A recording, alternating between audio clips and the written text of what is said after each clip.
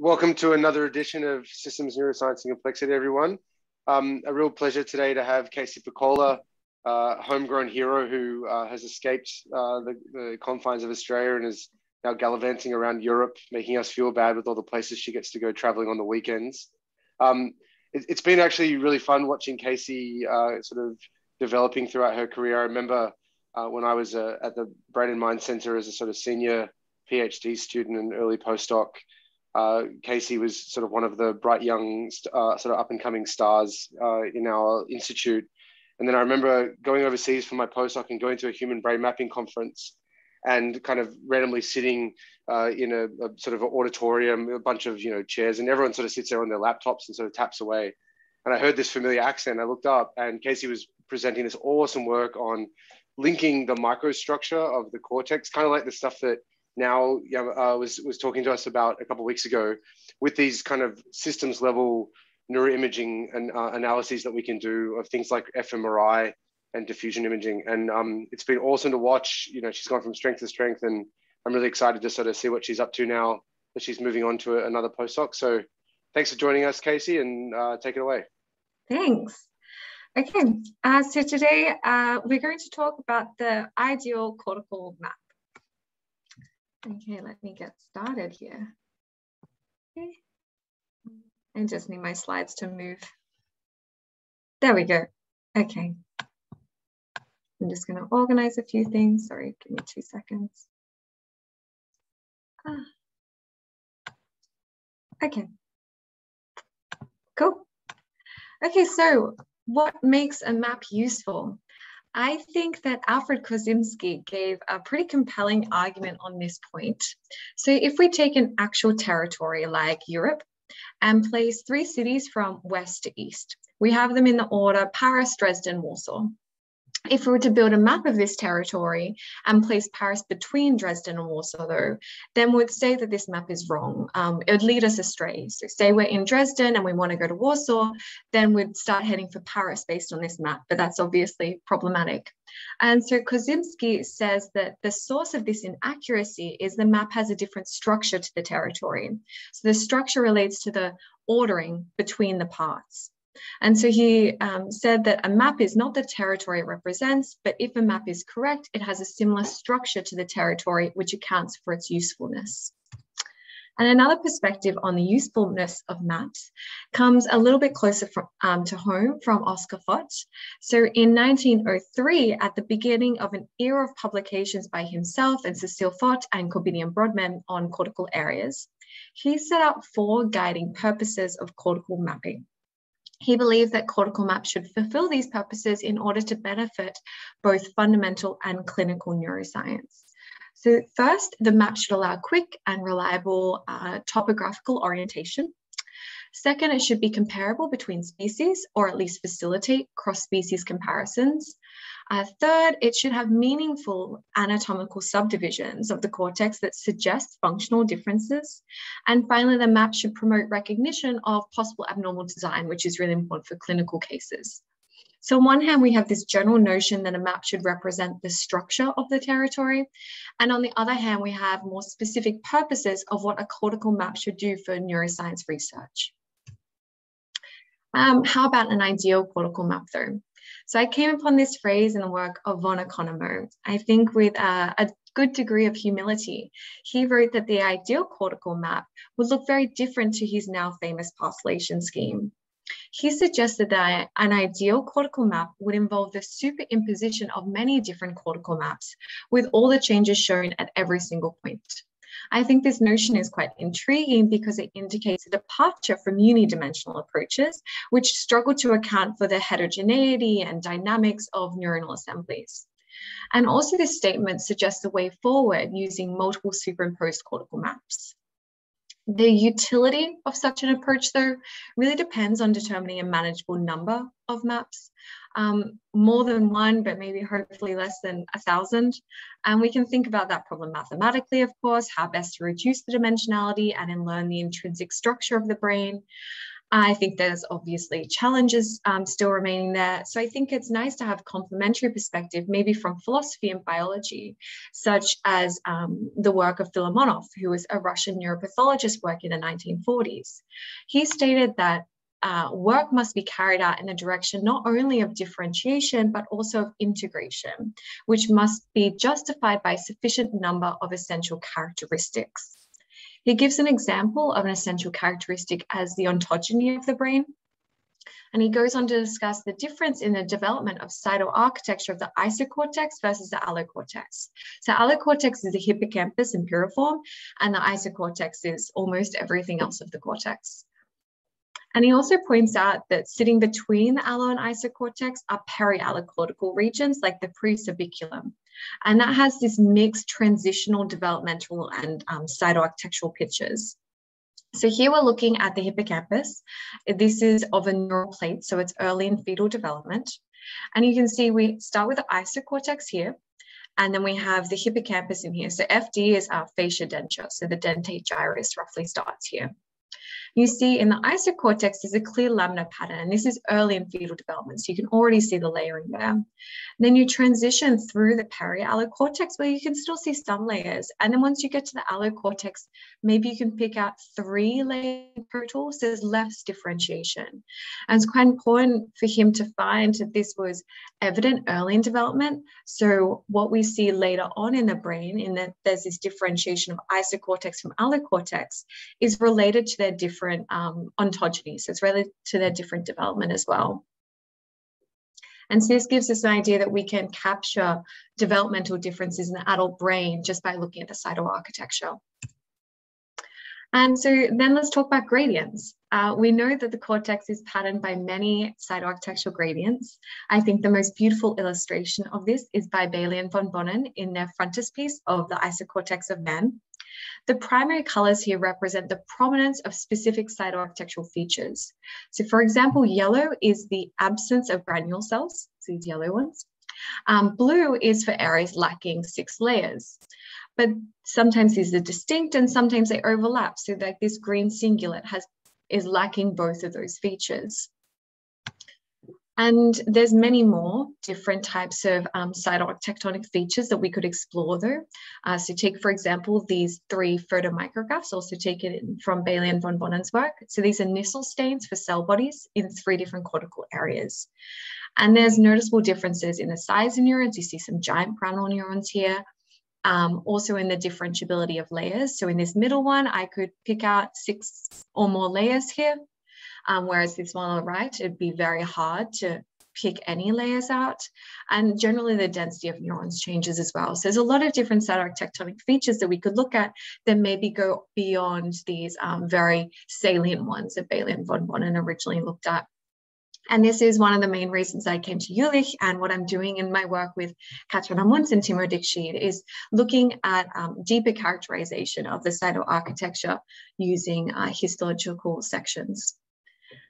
And so while we don't yet have this complete picture of the cytoarchitectural gradients, there certainly are very prominent cytoarchitectural gradients that are discussed extensively in the literature. In particular, we've been interested in whether cytoarchitectural gradients represent variations at multiple scales. So where they can capture a low dimensional description of cortical organization. Meslam's work strongly suggests that we can do this. So he described cortical organization as a series of rings. So that outermost ring here reflects the primary sensory area, so B1, A1, etc. And then he had the connectivity or the synaptic distance as well as geodesic distance in often cases as you move in towards limbic areas.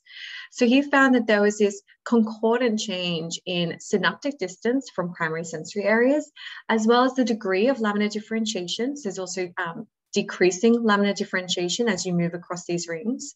And the function of these areas also seems to change from very concrete sensory related processing. It becomes more transmodal. So you move from primary sensory areas, unimodal, heteromodal, then paralimbic and limbic. Some people would say is either abstract or amodal.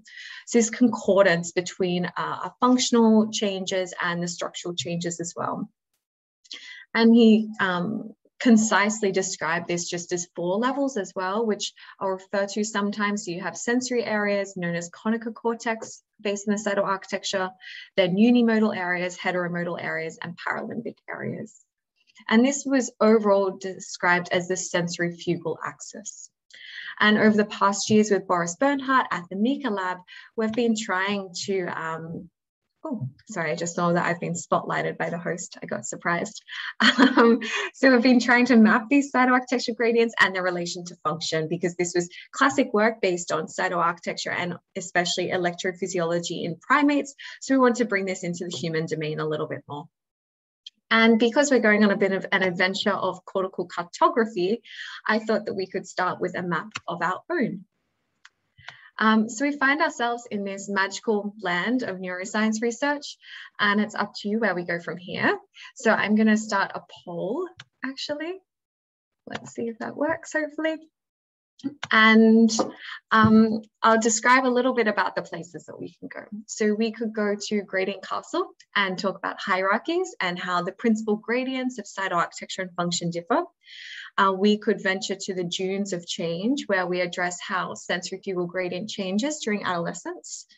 Then there's the more dangerous manifold volcano. It's a very multimodal study that attempts to draw links from cell type specific gene expression all the way up to intracranial EEG. Or we can take a more relaxing cruise down to the cortical confluence. If you love the hippocampus like I do, then this one's for you. It's about the mesiotemporal lobe, which harbors this really incredible cytoarchitectural gradient. And we developed a new surface model that links the hippocampus to the neighboring isocortex, so we could explore this. And then finally, we could go to default mode Cove.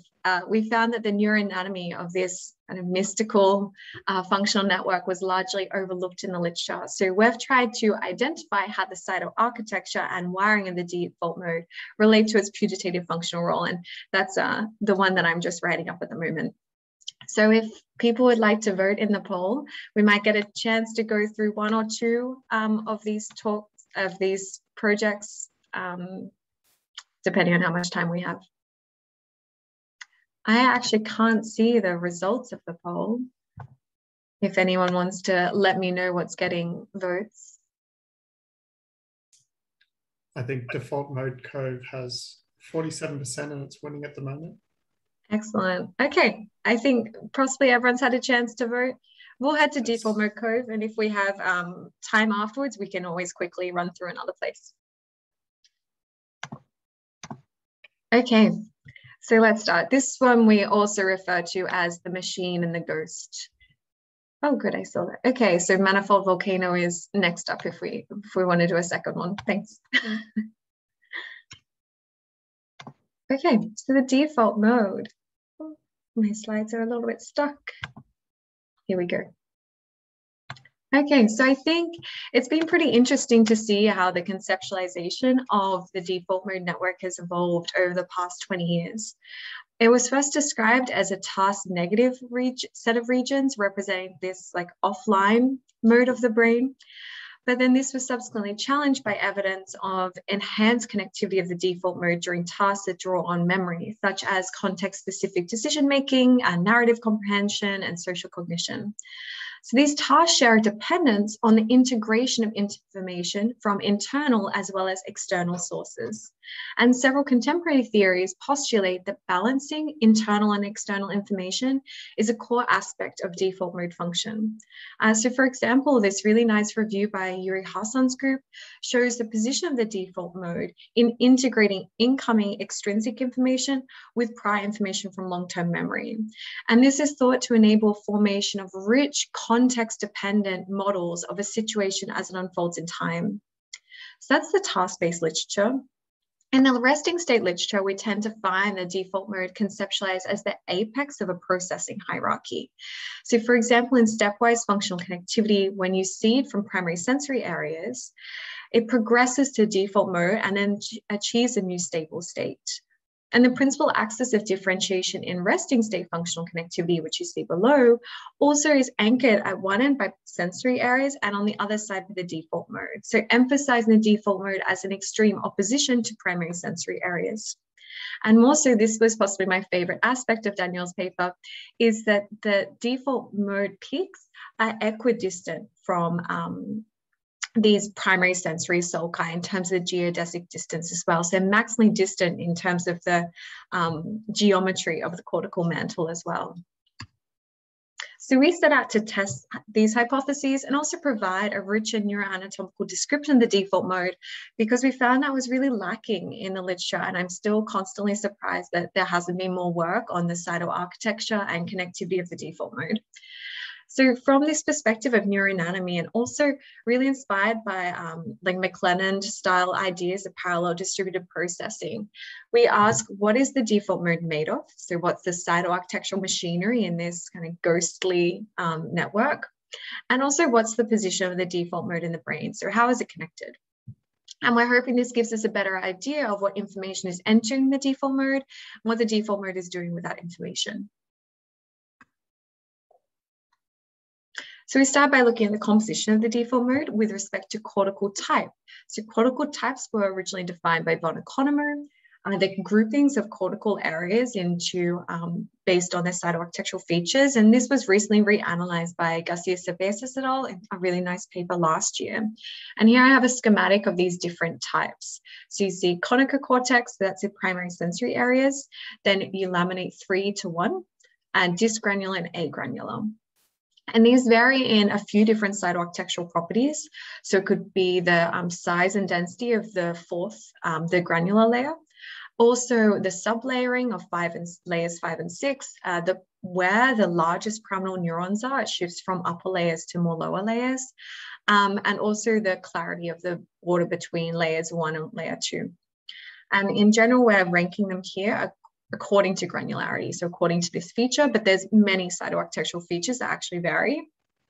And these are defined based on the topology as well. So there's nowhere in the brain where you should be able to jump from conical cortex to agranular. Although it's not a perfect alignment because this is still using von Economo areas, but in general, there should be an ordering. So you should move through these types as well as you move across the cortex. And so this also really nicely aligns with Meslin's idea of the sensory-fugal hierarchy. So you could almost put these 6 types exactly onto the 6 rings that Meslin described. So we have conical cortex on the outside, and then we're running inwards towards limbic, which is agranular. And I think this is really cool because it provides a cytoarchitectural proxy for proximity to the external world versus the internal milieu. So we found that the default mode harbors all 6 cortical types, so signifying this really marked cytoarchitectural heterogeneity that might be surprising given we think of this as a somewhat unified network. And then we also use chi-squared tests to show that the cortical types are not equally represented within the default mode. We compared the proportions of cortical types in the default mode to 1,000 randomly rotated versions of the axis, so the classic spin test. So this preserves the size and the shape of the default mode. We find that the default mode overrepresents eulaminate 1. So this is a heteromodal type we would suggest.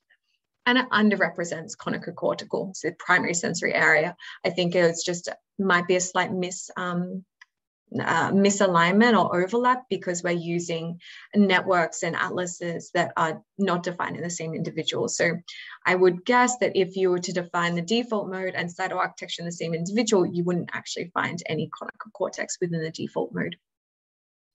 The cytoarchitectural variability is much more expansive than just cortical types though.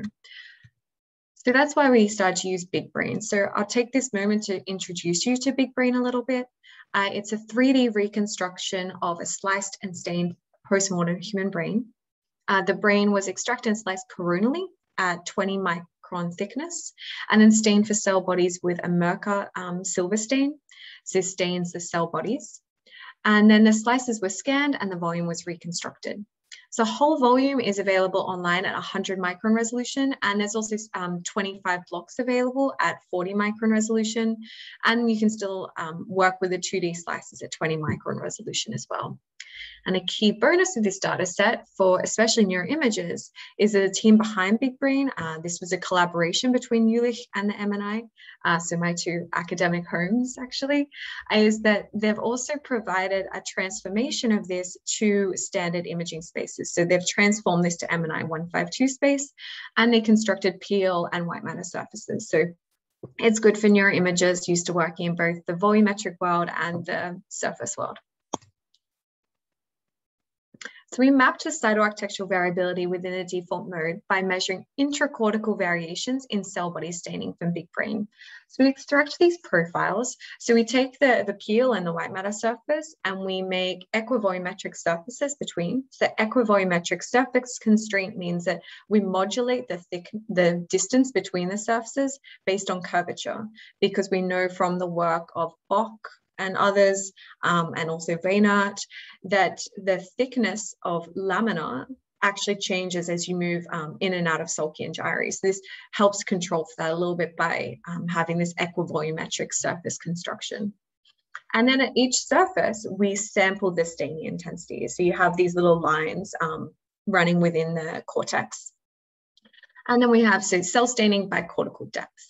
And so you see a range of the different profiles that we retrieve from within the default mode. And as a little side note, the way that we're doing these transformations between, for example, we have the year networks for the default mode, and then we have Big Brain, which does have its own cortical surface, but it's not a standard space. So if you need to transform between these, you also need specialized surface transformations. And Lindsay Lewis at the MNI has been developing some really nice ones using multimodal surface matching. And we've incorporated these and a lot of other transformations into a toolbox called Big Brain Warp. So if you're interested in using this type of data, feel free to get in contact or use that toolbox for kind of more of the methodological details that I might skim over a little bit here. So we have these staining intensity profiles from across all of the default mode. And then we correlate all these staining intensity profiles. So we have a matrix of cytoarchitectural similarity. And then we use diffusion map embedding, which is a bit of a favored technique of dimensionality reduction because it's non-linear, but also produces relatively similar results to a PCA in general when we're just looking at this first eigenvector, which is what I'll show here. So we perform this dimensionality reduction. The first eigenvector is now projected back onto the cortical surface. And you see this pretty cool marbled pattern of differentiation. So I wouldn't call this a gradient per se, although that's often used synonymously with eigenvectors in this field. So this we get a very nuanced cytoarchitectural differentiation because we're working at a pretty high resolution here at 100 microns relative to a lot of work I've done before, for example, with in vivo imaging. And this eigenvector explains about 42% of variance. Just as a side note, the amount of variance explained is the most sensitive to parameter variation. We find that the gradient, the eigenvector looks very similar if we change, for example, thresholding or a few different parameters of the diffusion map embedding, but it changes how much variance is explained by that eigenvector. So let's look a little bit closer at what this eigenvector is representing. So it captures changes in intracortical staining intensity profiles, these profiles on the left, and that's why I've also colored them by the same thing as the eigenvector.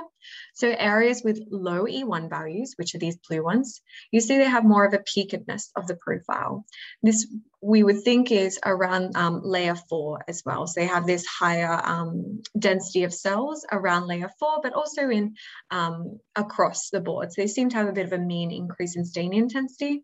And then as you move to the higher end of E1, you see the profile really flattens out.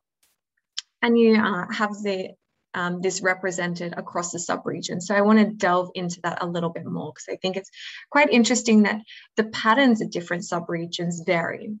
So each subregion, we can look at the distribution of E1 values. And you see that in all the subregions, so parahippocampus, inferior parietal lobule, medial middle temporal gyrus, inferior frontal gyrus, precuneus, PC, like posterior cingulate type area, and prefrontal cortex is all lumped together as well. So these are 6 areas of the default mode we have here. And all of them have the full range of E1 almost. So all representing a high level of cytoarchitectural diversity captured by this eigenvector. but the spatial pattern of E1 differs between the subregions. So on one hand, we could look at the parahippocampal region, and E1 values are relatively smooth. So you do see this little cytoarchitectural gradient there, which fits well with what we've seen elsewhere of the mesiotemporal lobe as well. But on the other hand, if you look at the superior frontal gyrus, you see this very quick changes between extremes of E1 values. So it reflects this interdigitation of different cytoarchitectural profiles throughout the superior frontal gyrus. And then we see intermediary forms elsewhere. So maybe it's a little bit too small, but for example, when you're moving away from the anterior cingulate, you see a slight gradient, but it has striations in it actually. And then as you move really far away, you start to get the interdigitation. So it seems to be a bit of a change in the patterning or the frequency of spatial variation between the extremes of this eigenvector. And then we wanted to try to quantify this as well. So it's all very qualitative at the moment. And we stumbled upon this very cool niche of literature from landscape ecology. And that then led us to the concept of roughness parameterization in material physics. So these parameters they're relatively simple calculations to measure the differences in the amplitude and patterning of a textured surface. And in landscape ecology, they'd use this to characterize a landscape. So I thought we could apply it to our cortical landscape here. So here we have spatial coordinates, and then we're using E1 to say the topography of this landscape. And we deployed this whole range of roughness parameters.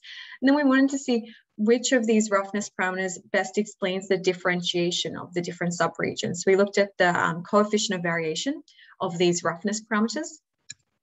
And the one that we found varied the most was this, the amount of times it intersected the E1 equals 0 plane. So in the parahippocampus, because it's a gradient, it really just dives through in one fell swoop through that plane. But if you're in the superior frontal gyrus, it's going to be going in and out through that plane. So that's why you have a lot more intersections of the E1 equals 0 plane. And we also can normalize this for the, or standardize it by the size of the region. And we find this pattern once again. So there's a very clear differentiation of the subregions in terms of their spatial expression of cytoarchitectural differentiation, even if they all seem to encompass this full range of cytoarchitecture. So we could hypothesize based on, for example, the work of Goldman-Rakic on the interdigitation in the prefrontal cortex that we know exists in terms of its connectivity. So she theorized that this interdigitation is beneficial to integrate distinct forms of information. So you could see that the connectivity of the superior frontal gyrus might be very different to the parahippocampal gyrus, and that's related to how it's integrating different types of information possibly. Okay, so then next we can also use our Atlas overlap approach on all the different networks, and we find that all networks encompass multiple cortical types, but with different distributions. So it's not just the default mode that has a cytoarchitectural heterogeneity, but it does seem to have the highest level of heterogeneity. So here we use Big Brain again, and we looked at the similarity of staining intensity profiles within each network. And if we compare this to a null model, where our null model is modeling a pretty homogeneous cytoarchitecture of the network, we find that the default mode is the most heterogeneous, closely followed by ventral attention network and the limbic network as well. So overall, we do find that the default mode seems to be highly heterogeneous, but I'm also keeping in mind that it's a pretty huge network. So we wanted to keep building up this neuroanatomical characterization of the default mode in terms of its intrinsic architecture and also the regional differences in its extrinsic connectivity. We already know that a default mode occupies a unique position on the cortical mantle from Margulis et al. So we want to ask how this topography influences the regional differences in connectivity of the default mode to the rest of the brain. To do so, we combine diffusion-based tractography with distance to calculate the navigation efficiency between 400 parcels. So not only does the navigation efficiency elegantly fuse the distance and tractography, but there's also research showing from Zalewski's group actually, that it really closely approximates invasive tract tracing connectomes in non-human primates. So I think it's quite well suited to map low cost wiring in the brain. So returning to our question that I posed originally, does the communication of the default mode balance external and internal sources? We looked at navigation efficiency of the default mode to different cortical types. So we're using these types as a bit of a proxy for proximity to external world versus internal milieu. So here I'm showing the median navigation efficiency of each parcel to each type. And we've stratified the parcels by network. So one of the bars here captures the range of navigation efficiency of parcels in that network to a time. So in some networks, there's obvious favoritism. So you see limbic network has really strong navigation efficiency to this granular type. But the default mode exhibits this very balanced level of navigation efficiency across the different types. And this is only extrinsic connectivity. So it's not counting the types that are already encompassed within the default mode. It's only the connectivity outside of the default mode.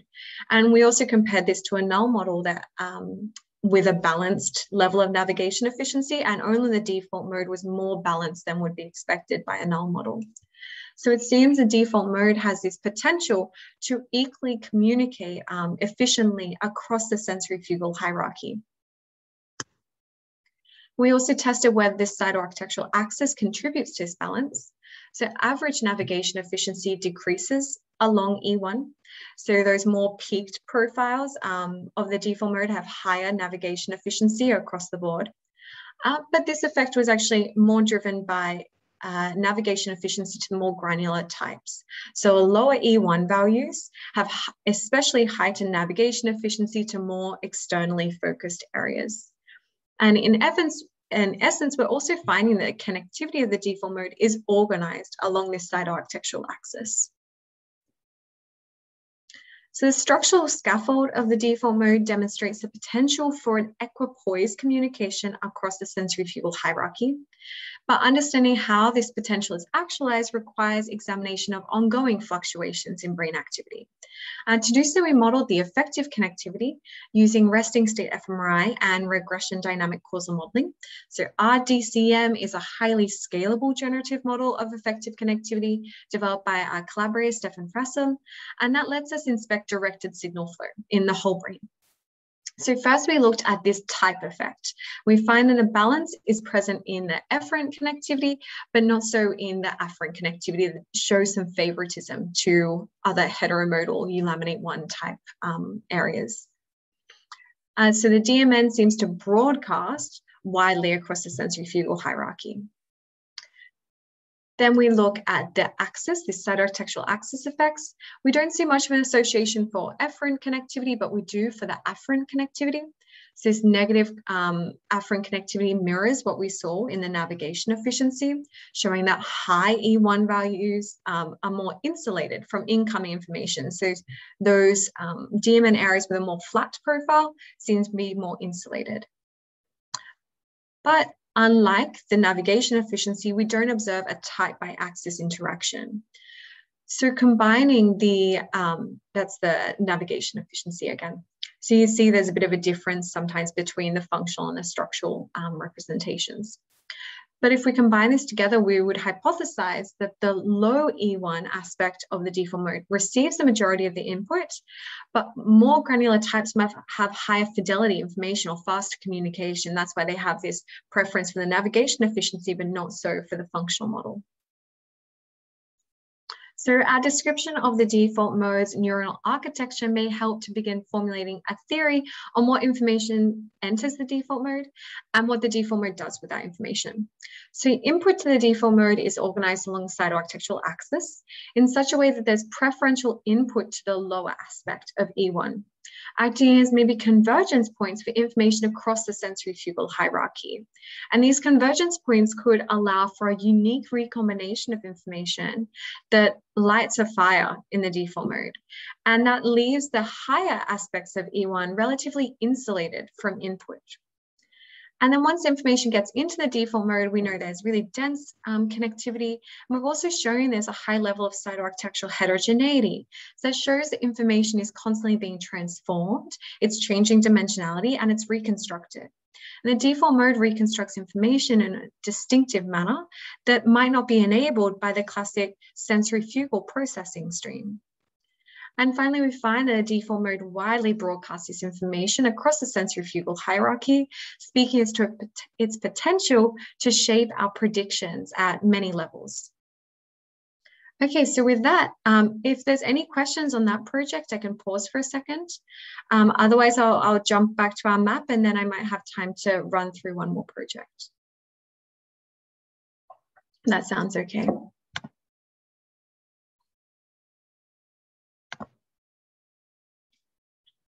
Okay, so I think the next most voted was the manifold volcano. So let's have a quick run through this.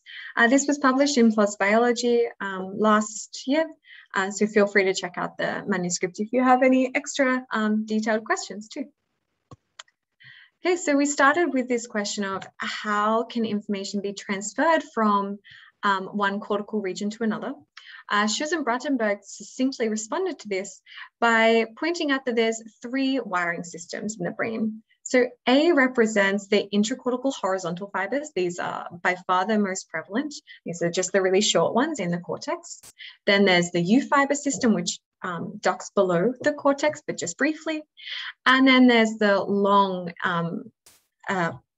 association fibers, these big white matter tracts, which are not nearly as prevalent as these other 2 types. And there's been a few efforts previously to reconcile these different systems into a single cortical wiring scheme in the living human brain.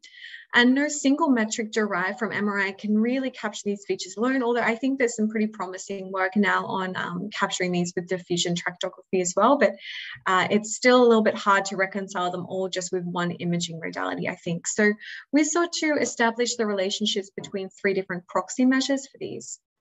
So we calculated geodesic distance in a manner that propagates through gray and white matter voxels, so capturing these components A and B. And then we also use correlation between the microstructure profiles. So as I described before, what we were doing with Big Brain is we take the stain intensity profiles and correlate them.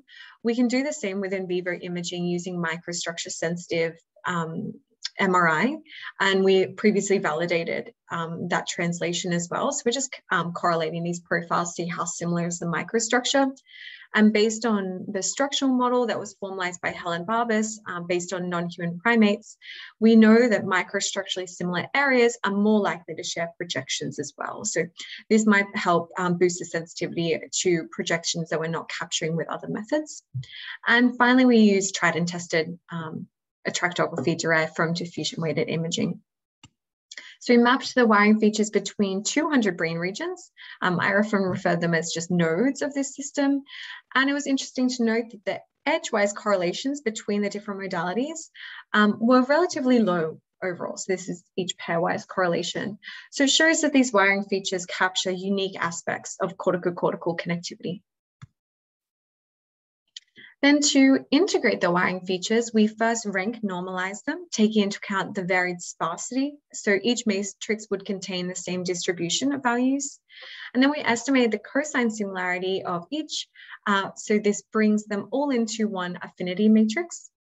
And this gives us very high dimensional and dense interpretation of cortical wiring.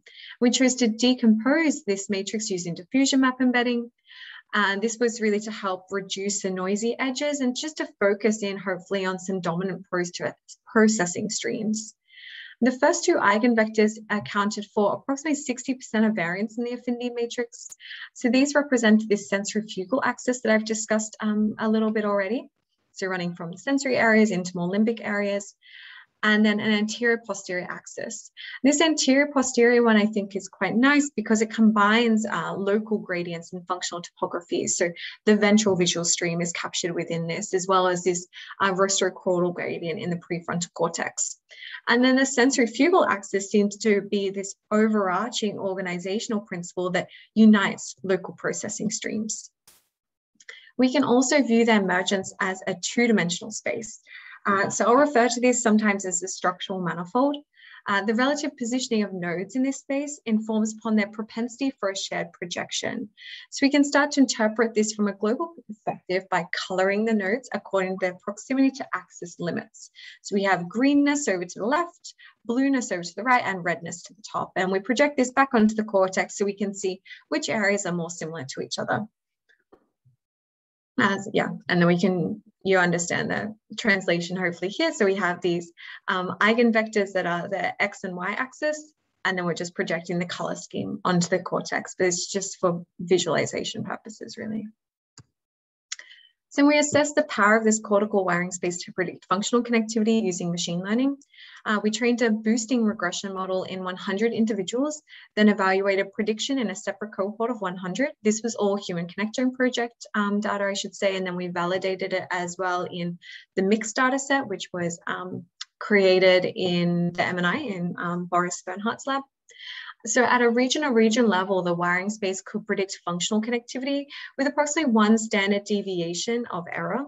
The average mean squared error across all the regions was even less than 0.5. So this was really outperforming a wide range of other models that we tested. So here's the wiring space, the structural manifold.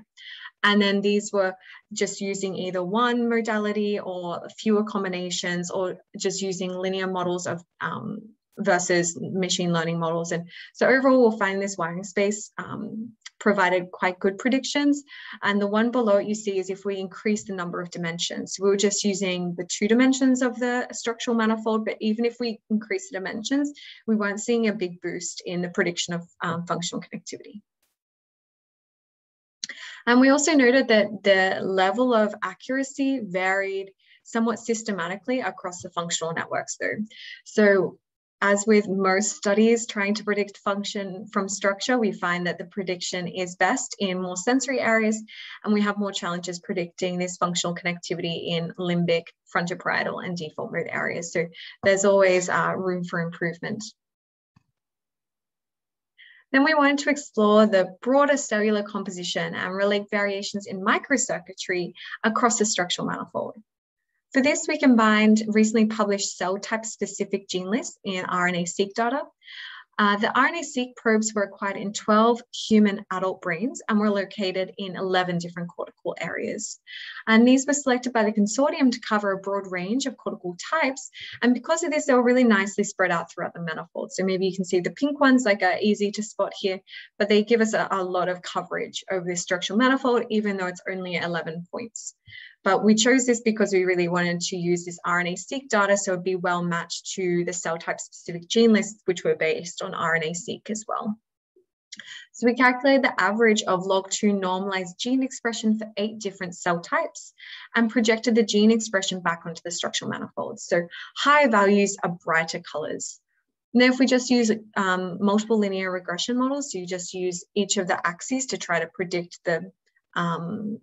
the expression of each of these cell types, we found that the first 2 eigenvectors explain a significant portion of the variance in gene expression of many of these cell types, so suggesting that the cellular composition of the cortex systematically varies across the structural manifold. But obviously, it would be optimal if we had a broader representation across the whole structural manifold and not only 11 regions, but gave us a good insight into the fact that the cell types might really vary across this structural manifold. So then we wanted to use the structural manifold to maybe generate some hypotheses on the distribution of cell types across the brain. So to do this, we can naturally see that each region has a value on the first and second eigenvectors. But we can also superimpose new non-cardinal axes onto this space. So take here this diagonal, which runs from visual to prefrontal regions. So visual areas are here, prefrontal regions are here.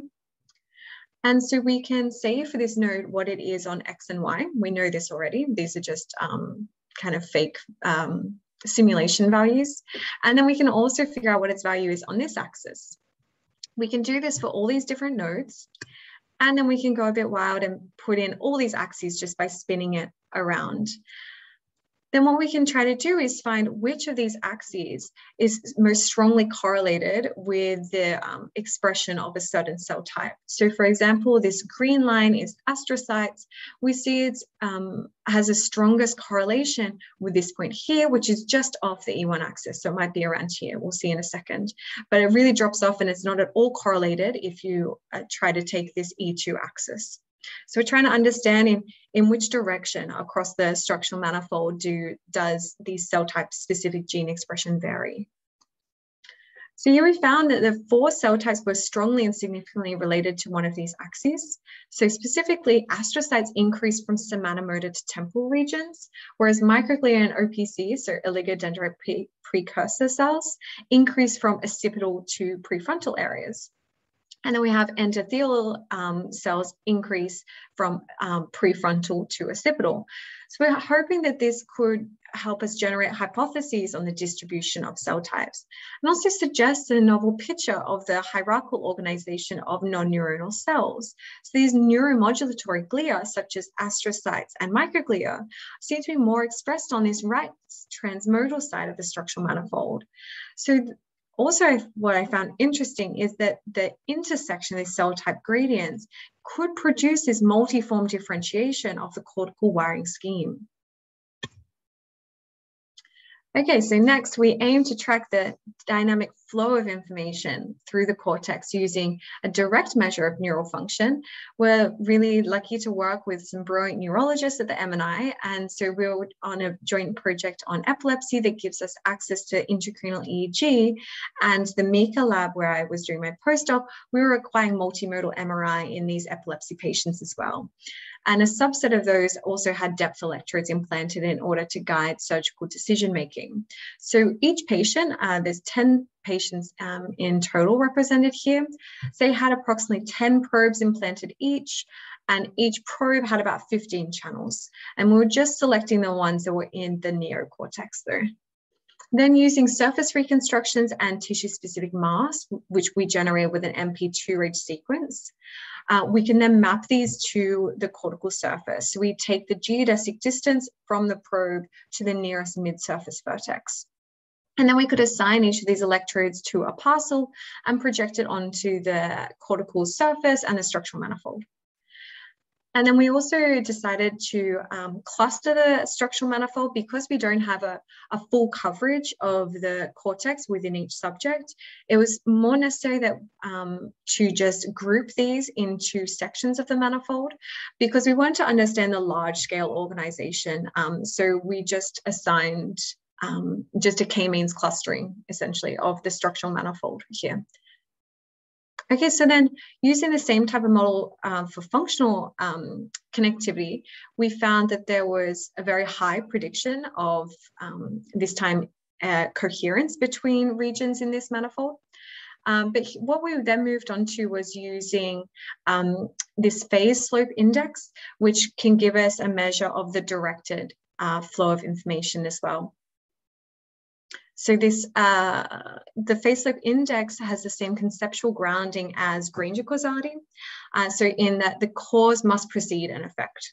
If the speed of two waves is similar and has a time lag, then the phase difference increases with frequency. So that's how the phase slope index is then would be positive, and we can estimate this by looking at the slope of the phase of the cross spectra taken within a specific frequency range. So we did this within frequency ranges of 4 Hertz as a sliding window. And so in practice, we can see that this technique accurately identifies the driver and the respondent in a simulation of unidirectional flux. And it's also doesn't predict a relationship when there's just correlated noise, which in simulations was shown to outperform Granger causality. So this is our measure of directed flow of information using this intracranial EEG. So then for each of these clusters of this space, we could define the characteristic phase slope spectra between the regions. So this is related to there's a rhythmic synchronization of neuronal populations, which we think is fundamental communication between regions, but it's still hard to know what frequency is related to which type of function, which frequency is interesting to look at. So that's why we took this broad approach and looked at all the different frequencies. There have been previous results showing that high gamma oscillations, for example, support feed-forward processing, whereas alpha supports feedback processing.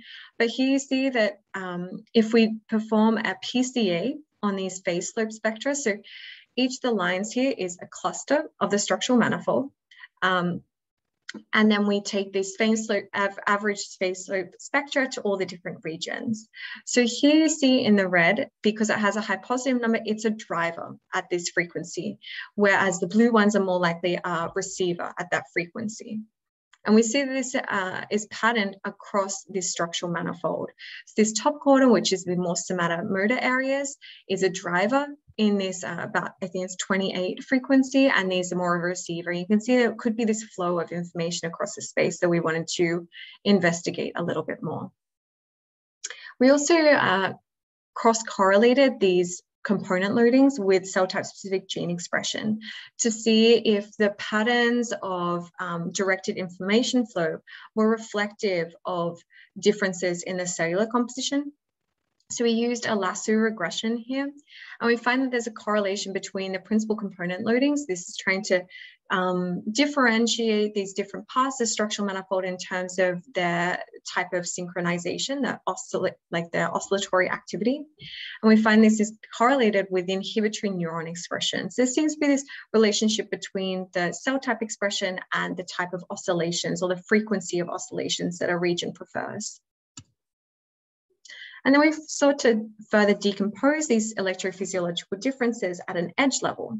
So we inspected these matrices of phase slope index at different frequency peaks. So we found these frequencies of interest based on where there was the strongest differentiation across regions in the principal component analysis. So there appeared to be distributed directed coherence in these frequencies. So this was using a mixed effect linear model, and then we've thresholded based on a p-value here. So we find that there was still a strong coherence between regions at these different frequencies. And then we looked at the patterns of this, and we found that they fitted into these hierarchical schemes. So we found that the topology of the thresholded coherence matrix subscribed to the rules laid out by Feldman and Van Essen for constructing hierarchies.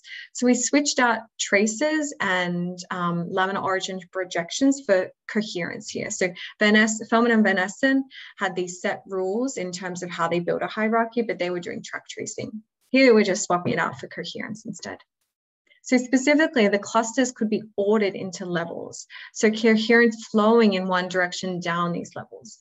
So in this 28 Hertz, we see the coherence flows from these more frontal areas through to more posterior areas. So in a more anterior posterior direction. Whereas here in this more higher gamma oscillations, we see a flow of information from limbic cortices to prefrontal areas. So it shows that cortical wiring scheme supports multiple frequency specific hierarchies. Okay, so this has been really useful for us to understand the relationship between different levels of cortical organization. We've shown that it can efficiently describe cortical wiring using this global centrifugal and local anterior posterior axes. There are distinct spatial gradients of cell types that underlie this structural manifold. We are also reaching more accurate individualized predictions of functional connectivity from structure. This cortical wiring scheme guides frequency-specific hierarchies, and that there's cell type-specific gene expression contributes to hierarchical levels. So using this structural manifold, we could try to bridge between these different scales and understand their relationships, even if data is more scarce in some situations. Okay, so with that, I'll head to just a bit of a conclusion. So across all the projects I've been doing in the past few years, we're moving from a unidirectional to a more multi-dimensional cytoarchitectural model. So we had classic von Economo and Brodmann style maps. We're moving to this multi-dimensional model where we're superimposing multiple cytoarchitectural maps, and then we can explore this multi-dimensional space. So I think this retains from the classic models the ability to perform topographical orientation and cross-species alignment, which I think is a benefit of using cytoarchitecture rather than function, for example, which is much harder to compare across species. but it also adds structure and multiplicity. So the structure in terms of the ordering and relationship between the parts, and the multiplicity in terms of stacking these maps on top of each other. And in doing so, this improves our functional predictions because it can capture more fine-grained functional differentiation, as well as the dynamics and the multiplicity of function. And we show that it improves our reflection development. It's not a project that I showed today, but we do see that this cytoarchitectural axes reflect adolescent development, for example. And I think that more improvements are on the way by doing deeper characterization of cytoarchitecture, which is what I'm really excited to do at the moment in Jülich. And we can do continued validation with respect to development, evolution, and function. And I think that we need to continue with translating this to in vivo imaging so we can relate to function, but also I think that's the benefit for looking at individual variation where we can do huge cohorts. And if we ever want to start using this in more clinical outcome, clinical research or clinical decision-making. But I think that also, fortunately, there's amazing work happening at the moment in terms of increasing the resolution of in vivo imaging. So cytoarchitecture sits at this really neat spot where we can measure it with post-mortem, but we're also getting to the point where we can almost measure it in vivo as well. So it gives us a nice link between the two worlds. And with that, I'll also make a little plug because as of about 2 days ago, I started a lab. So the multi-scale neuroanatomy lab is just starting in INM1 in Jülich. So if you are an interested PhD postdoc or collaborator or know anyone, feel free to shoot me an email and you could come work in Jülich. And then finally, I'd just like to thank everyone who's involved. Most of this work was done when I was a postdoc in the Mika lab with my mentor, Boris Bernhardt. So a huge thank you to everyone at the Mika lab who was wonderful my years there, and to my new team with Catherine and Timo at INM1, and especially a couple of collaborators I want to point out, Margie Garber, who was a student in Boris's lab who kickstarted the default mode project, as well as Stefan, who is always my go-to for everything related to DCMs. And if you're interested in the code related to this or just integrating histology with MRI, then we've released a toolbox called Big Brain Warp that has a lot of tutorials and code on doing all these types of analyses. Cool, shall we open up for questions?